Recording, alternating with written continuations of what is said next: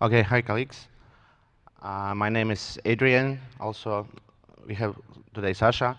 I am engineering manager from Mirantis, and Sasha is senior deployment engineer. We would like today to share with you our experience, how we made the SDN solutions with Mirantis OpenStack and Fuel. So today's our agenda will cover the next questions: how Fuel plugins works and how they will help to building Contrail plus OpenStack clouds, NAV features with Contrail and OpenStack, and also we'll provide a demo how it was done by us. So let me quickly explain Fuel Contrail plugin description. Fuel Contrail plugin provides possibility to deploy Mirantis OpenStack with Juniper Contrail SDN as a network backend. Plugin versions that currently will be shown today supports Fuel 7.0, Mirantis OpenStack Kilo, and Juniper Contrail 3.0. Actually, this plugin automates deployment of Contrail controller nodes, providing settings for Contrail services, adjusting configuration of OpenStack components. I'll give a word to Sasha. Sasha will more deeply technical explain how it works. Thank you, Adrian. So basically, I would like to start with some description of Fuel plugins and how can they be used to customize OpenStack deployments with Fuel. So basically, plugins are some additional software packages that can be installed on Fuel master node, and they can add customizations and new capabilities to environments which are built with Fuel. Technically, inside there are actually RPM packages which can be installed or upgraded or deleted from master node. Inside this RPM package, you can find a package repository of packages that can be brought into the environment with plugin. Also, then you can find some metadata about the plugin, some UI settings for the plugin, and its main part, its deployment tasks. Basically, most plugins deployment tasks are written in Puppet. And they work just as deployment task in Fuel core library works. So plugins allow to inject the plugin tasks into the deployment flow of Fuel. So Fuel offers open source framework for creating new plugins, and it provides UI integration for plugin settings. So if you install a plugin, you can see a tab with plugin settings in Settings tab on Fuel.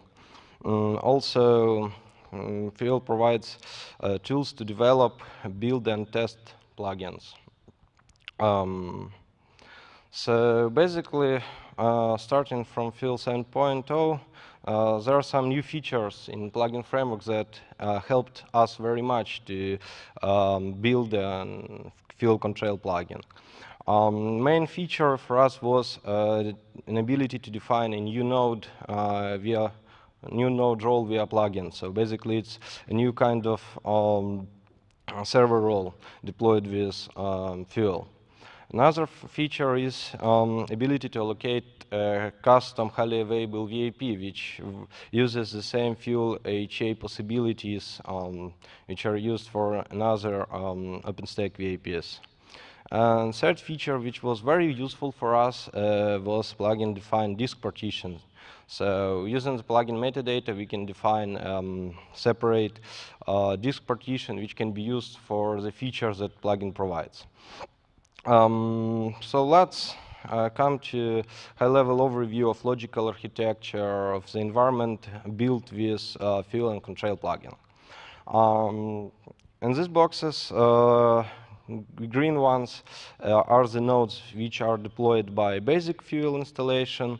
Blue boxes are the items that are added by plugin or configured by plugin. So I will start, for example, I think with a networking part. Fuel provides a private network for neutron communication, so Fuel Contrail plugin uses it as an IP fabric for Contrail. So here you can see some arrows that show you the communications between Neutron, HA proxy, and Contrail API Web UI. So here you can see 3 new node roles that are added to environment. They are Contrail database node, Contrail config node, and Contrail control node. Further, I will describe more in depth what changes plugin introduces on each kind of node. So let us start. Let us start with ContrailDB node. ContrailDB is a custom role which is introduced by plugin, and plugin tasks deploy such software components as Cassandra. We use a package recommended by Juniper and configurations that are recommended for Juniper. Also, it installs Zookeeper and Kafka. Please note that we use custom partitioning scheme for ContrailDB nodes to ensure that we have enough space for Cassandra database files. So the minimum size is 256 gigabytes. So if you do not have such disk space on the node, you cannot start the deployment. So next node role is Contrail config node. This role covers 3 Contrail components. So first component is Contrail config, which includes discovery service, API servers, scheme transformer, and device manager. Also, on this node role is installed Contrail Analytics, which include collector, analytics API, query engine. Also, we install Contrail Web UI with its web server and middleware services on this kind of node. So, you can combine this node with database node on the same server, but it is recommended to have odd number of nodes to have high availability. Let's come to Contrail control node. Here we installed such components as Contrail control and Contrail DNS and provide configuration for them. Also, I would like to mention that Field Contrail plugin uses custom VIPs for providing VIPs for all Contrail endpoints. So now it is possible to distribute all of the Contrail node roles across different L2 segments to achieve high availability or resiliency. I will describe more when we will go to OpenStack controller node. So what actions are taken by Fuel plugin for Contrail task on OpenStack controller nodes? And introduce the following changes. Of course, it installs a core Neutron plugin for Contrail to let us use Contrail as networking backend. Also, it configures the HA proxy frontend in the private network for RabbitMQ service, which is used by Contrail. So we don't use RabbitMQ service on Contrail database host, but we use the same RabbitMQ as OpenStack Nova uses. The next task for plugin on controller nodes are creating HA proxy configuration for Contrail Web UI and API in public network. So Contrail Web UI and API are available under the same IP address as Horizon is. Also, we support SSL. So if you enable SSL in Fuel and you have your certificate for public endpoints, so this certificate can be used for Contrail Web UI. Also, we use a custom VIP feature from plugin framework to allocate an additional VIP and run HA proxy for endpoints of Contrail services like Discovery and API. Also, plugin installs some additional packages for Contrail-specific heat templates for search engine and add some Contrail oscillometer plugin to count some Contrail-specific metrics by oscillometer. On compute nodes, we have the following tasks. First, we update the Nova configuration file to make sure that we are using Neutron and we are using proper Neutron points and keystone points. Also, we remove OpenVSwitch packages and OpenVSwitch kernel modules because we cannot use the same bridge for vhost and for OpenVSwitch. But we configure the private network interface to be used with Contrail vhost. So we create, first we move it out of private bridge, create a configuration for vhost 0 interface. Also, we configure IP tables to allow incoming and outgoing traffic for Contrail ports. The main task for compute node is to install vrouter and vrouter agent, along with vrouter DKMS kernel modules. And we provide proper configuration files for vrouter agent where we specify the IP addresses and interface names for vrouter. So basically, starting from plugin version 3.0, we enable some Contrail NFV-specific features to achieve high network performance. They are SRAOV and DPDK. Let me give some insights on how plugin enables SRAOV for environments.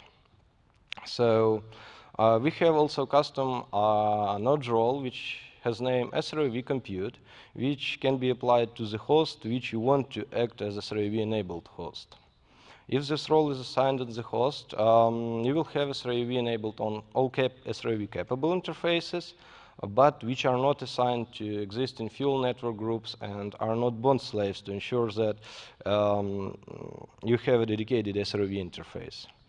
Also, plugin updates bootloader with custom kernel settings like Intel IO MMU to let SRAOV function. Also, plugin scripts create a waitlist in device entry on Nova Compute to let Nova know that it can use these devices. And also, we configure Nova scheduler on controller nodes to add a SRAOV filter, PCI pass-through filter. What comes to DPDK, by default, Contrail virtual router runs as a kernel module. To get more optimal performance for NFV, the plugin scripts can install and configure user space router instead of kernel WA. To get this installed, you need to enable DPDK globally in plugin settings and assign a custom DPDK compute role to the host. But first, to run user space router, we need to do some prerequisites.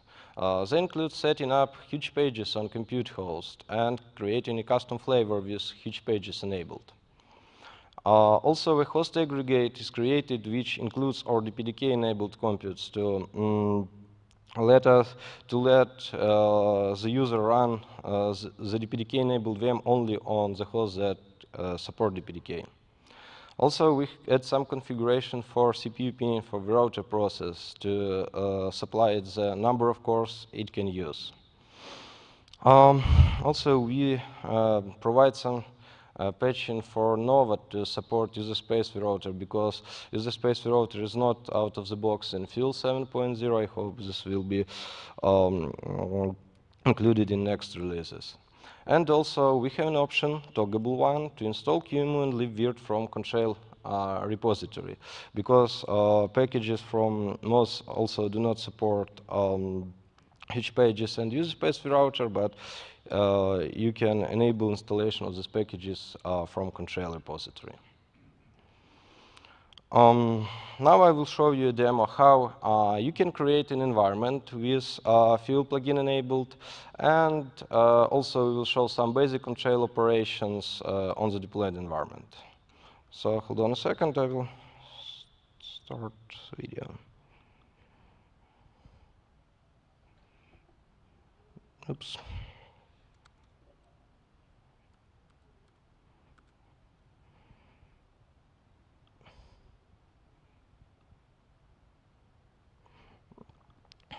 Okay, so let us start. We have here in our folder Contrail plugin package and Contrail install packages.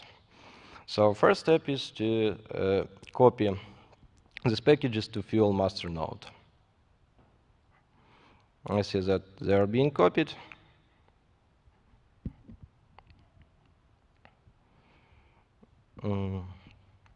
Next step will be to install field control plugin on master node. Let's wait for the packages to be copied, okay? So we SSH to field master node. Verify that we do not have any plugins installed yet.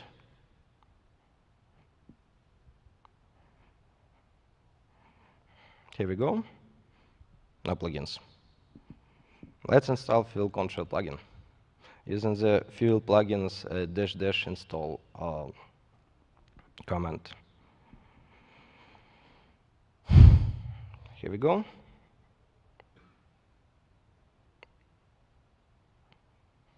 Okay, so let's check if the plugin was installed successfully and issue field plugins at least one more time. Okay, so we have control here. So the next step is to unpack the control install packages file and populate the local repository, which contains all the control packages. So this repository will be available from master node. So first we copy the packages to the plugin folder on master node.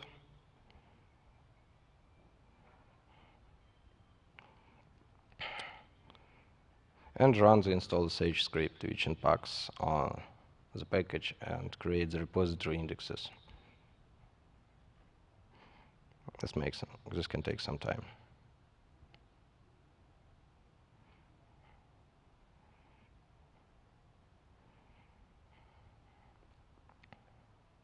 Almost done.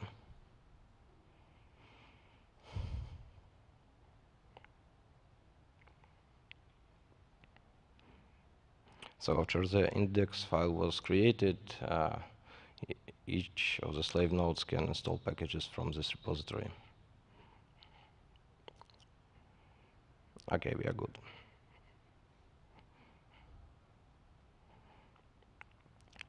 So next step is to create a new OpenStack environment in field.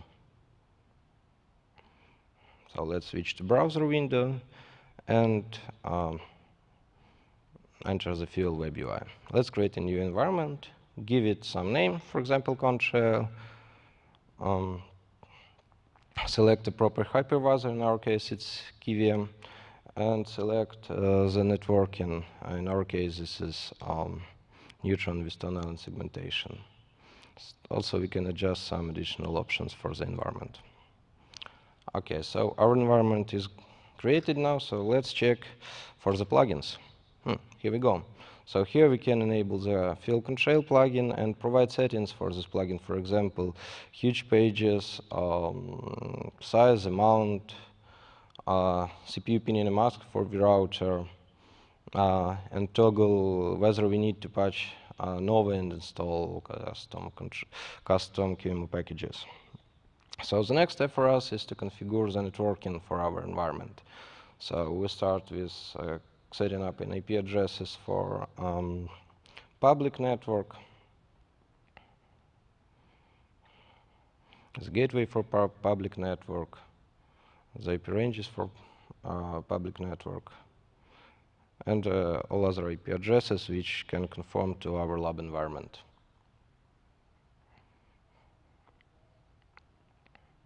Here we set the IP addresses for private network, which will be used as Contrail IP fabric. After we have saved the settings, we can start adding the nodes. As you can see here, we have custom node roles here, like SRAV compute, DPDK compute, Contrail config, Contrail control, and Contrail DB. All these roles are added with plugin. So let's now add roles to our nodes to our environment and assign roles for them.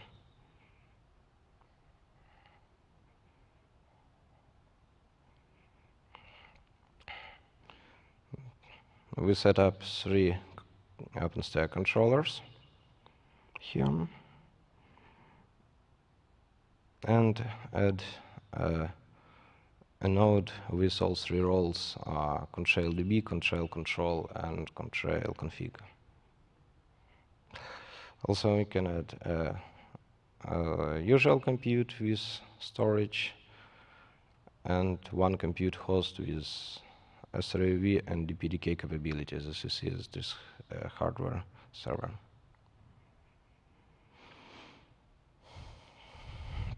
After we have added all hosts, we can configure the network interfaces for this host, including this compute. So we can click the button Configure Interfaces and drag and drop networks on the designated network interface cards. The network settings are common for all nodes that we have added in this group.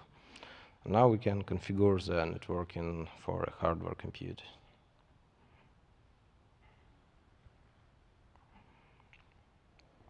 Which has a different number of network cards and different layout of networks in them.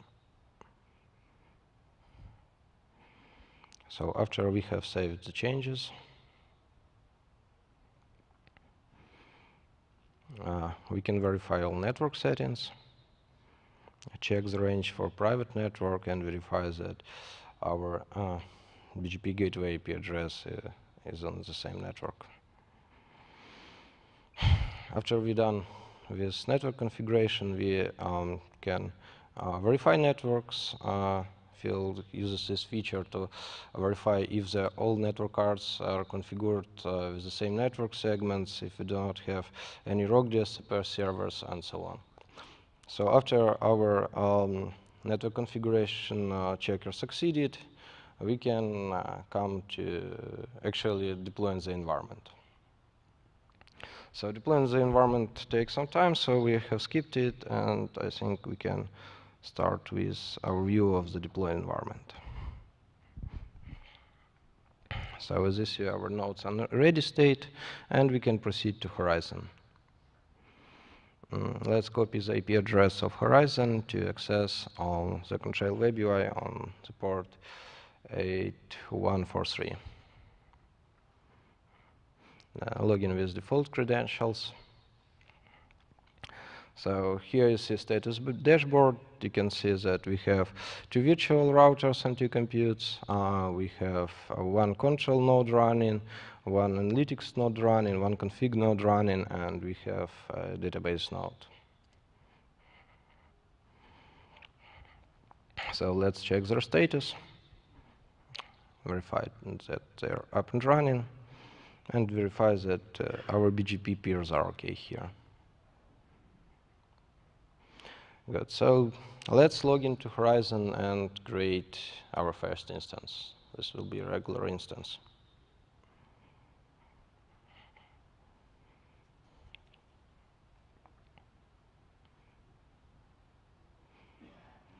So we select parameters like availability zone. It is Nova, without huge pages.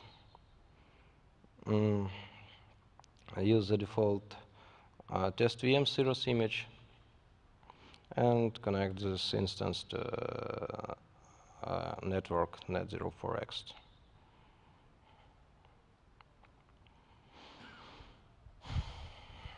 As you see, our instance is booting. Okay, it is running, so let's use this IP address to enter the instance and verify the networking. We can pin this IP address or SSH to it.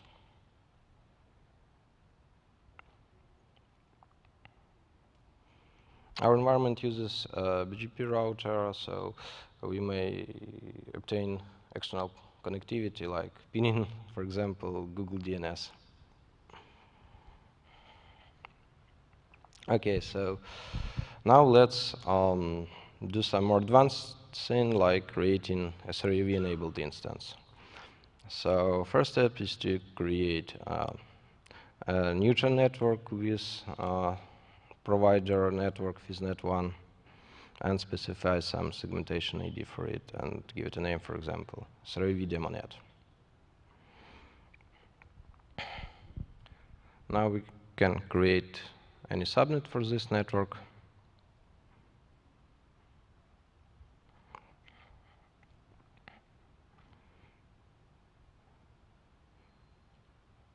Okay, it's done. So now we can create some SRAV-enabled ports in Neutron.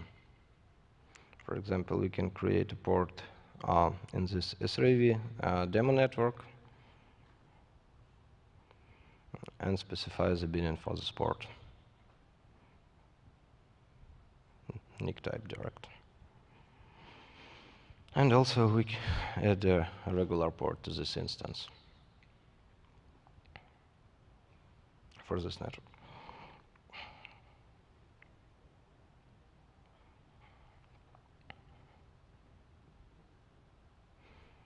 So now we can spawn an instance with these ports. So we can specify the flavor with huge pages, the image Ubuntu, because in SARS we do not have the drivers for virtual functions. And we specify two NICs with port IDs. First is regular port, another is SRAV port.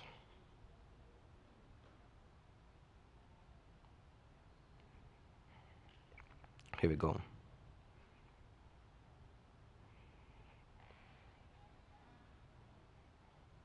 Also, we specify a key port to let us to SSH to this instance.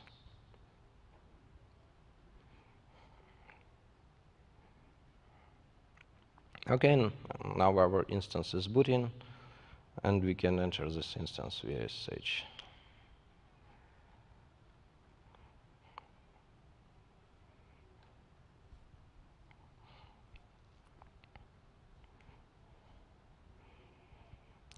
We use a previously created keeper and IP addresses for this instance. Okay, so now let's check the LSPCI command for virtual functions. So as you see here, we have an Ethernet card, which is Intel IS-350 Ethernet controller virtual function.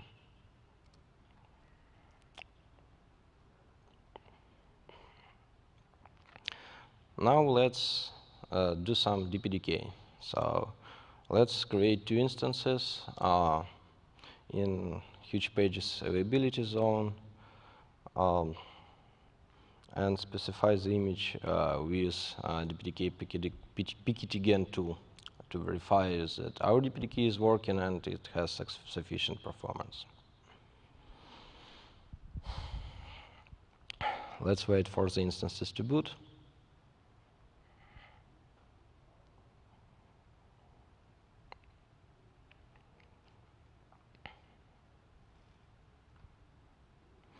Now we can enter the consoles for the instances and verify the configuration of DPDK PKTGen.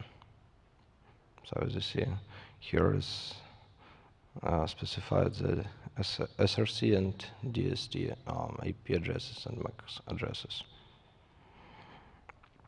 Now we can start the PKTGen program on first node, and let's do the same on the second node.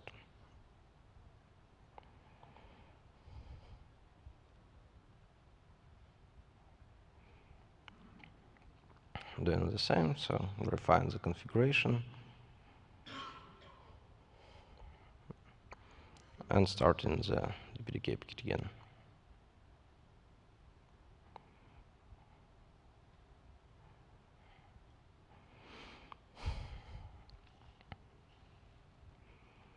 So please be patient, and it may take some time, I think around 30 seconds, to let the traffic flow start.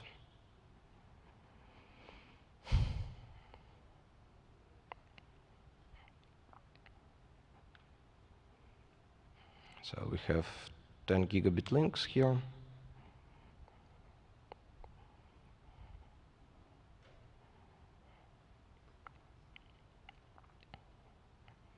And in some seconds, we will see the traffic flow.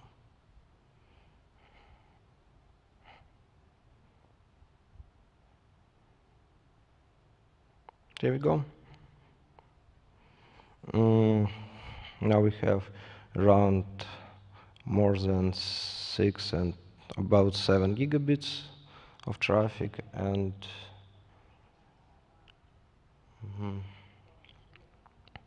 around more than 1 million, 2 million of 64-byte packets are flowing from one instance with the PDK enabled to another.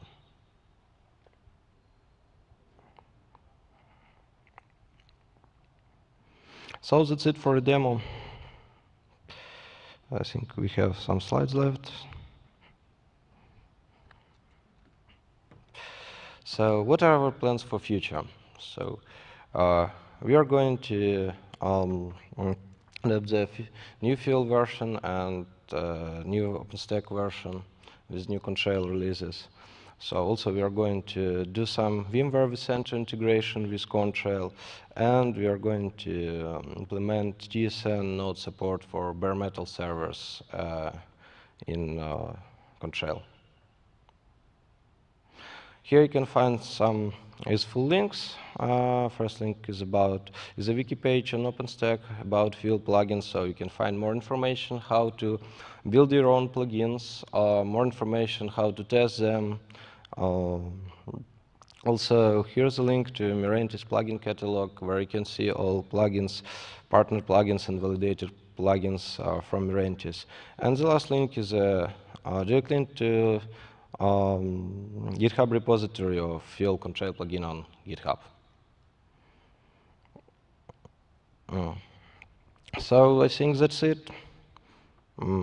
Questions?